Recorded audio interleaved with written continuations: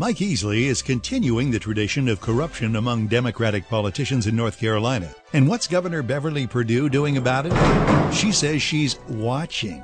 What's so hard to see, Governor? Corporate jets carrying Easley all over the state? Free automobiles for Easley and his family?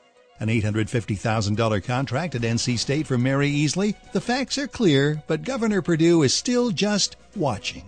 I'm Tom Fetzer, and I paid for this ad to remind Governor Perdue that the people of North Carolina are watching.